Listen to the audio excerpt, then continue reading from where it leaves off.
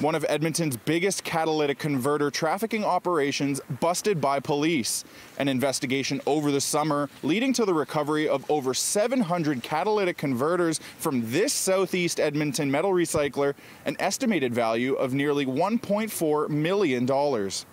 Along with catalytic converters, police also seizing 2,000 grams of cocaine, 1,400 grams of fentanyl, almost $10,000 cash, and a 9mm Glock with 41 rounds of ammo. 3 individuals all face 8 charges related to drug and weapons trafficking. One of them faces charges for violating the Scrap Metal Dealers and Recyclers Identification Act. The business, A1 Scrap Metal Recycling, is subject to a $50,000 fine for first offense and a $200,000 fine for second violation.